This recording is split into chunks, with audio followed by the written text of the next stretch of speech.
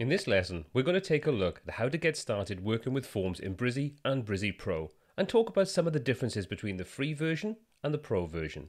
So I've created my contact form page and now I'm ready to drop in the form element.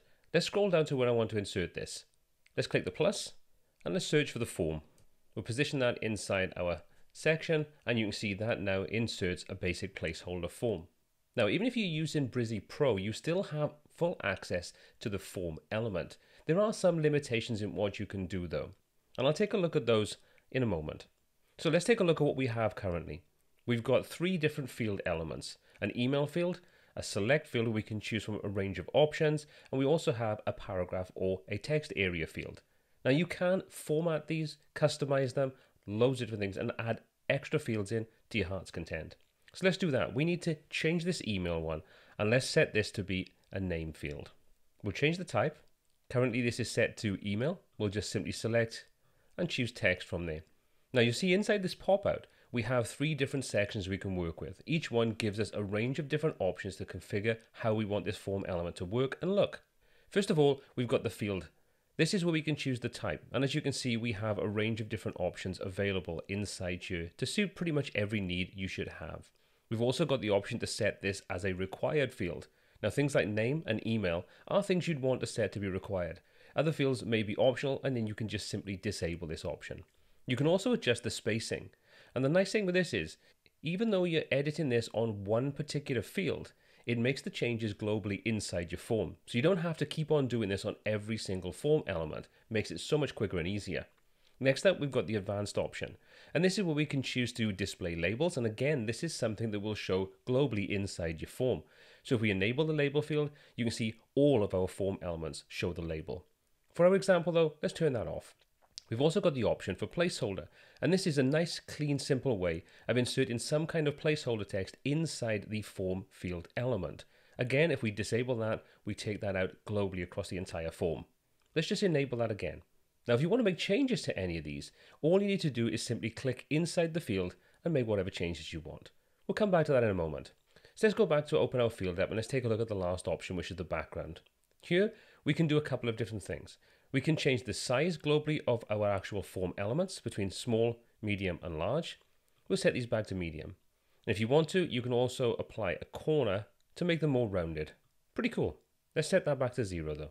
Now Brizy also gives us options to control typography, background colors, and so on, but we've kind of already seen these in other lessons. I'm not going to bore you by going over those again.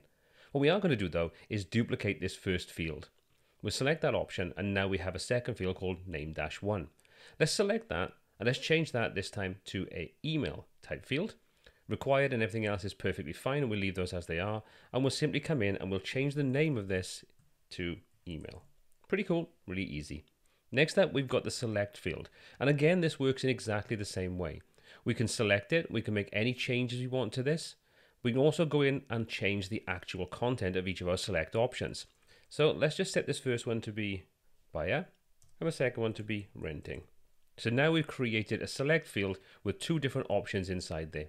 Let's close that down and let's configure our final field. At the moment, paragraph doesn't make a lot of sense. So we're going to click inside there and we're going to change the option, and we're simply going to drop in a message that makes a little bit more sense. Now the final step for our form is to connect the button app and make everything just work. To do that, we're going to select the button, and now we have more options. We can go ahead and do things like change styling, typography, alignment, and so on. All those kinds of things we're used to. But the final option that we want is this little plug icon, and this is where we can choose what happens and how the form works. Now, this is a pretty cool section. Even if you're working with the free version of Brizy, you still have the WordPress option to send your emails via the normal WordPress sending method. So you still have that available to you no matter what version you're using. We also have the ability to use a custom template. If we enable this option, we can insert whatever information we want into this template, and that will be used when you send your email. You can also use shortcodes to populate the information based upon your form. And Brizy also gives us a really quick and easy way of seeing exactly what shortcodes we can use. If we hold our mouse over the little question mark, we get a link to all of the different shortcodes, and these relate to the different form fields we have inside our form. For example, the name, the email, select, and so on.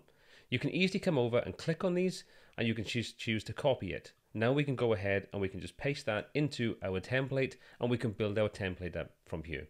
For this example though, let's just disable that for now. Okay, so we've seen we've got the WordPress, SMTP, and Gmail options. But what else do we have? Well, we can also link this up to various different services. For example, MailChimp, Zapier, Campaign Monitor, and so on. All the options are available inside here, and all we need to do is select the option that applies to the form that we want to send, and then we just need to drop in the relevant information. In the example of MailerLite, we need the API key. Once we've done that, we can connect it up, and our form will then link up to our MailerLite account. Pretty cool. Let's cancel that for now. And the final option we have is to apply a reCAPTCHA to our form. This helps just reduce the amount of potential spam that we have from it.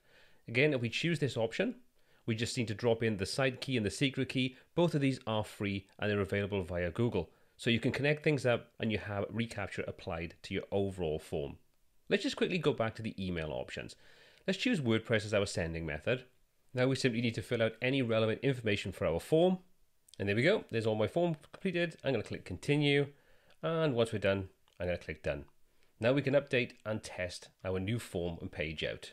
So here's our page, everything looking pretty cool. Let's go ahead and fill this out. And once we're happy, we can click the button to send it, and there we go, our email was sent successfully. Now alongside the email being sent through to the recipient, you also get a section inside the dashboard of Brizy that allows you to see all of the different emails that have been sent through your contact form. Let's hop back over into the dashboard, exit Brizy, and we're going to come to the Brizy menu entry, and inside there we've got a section called leads. And inside there you can see there's the email that's been sent through, the name, email, the select result, and also the message.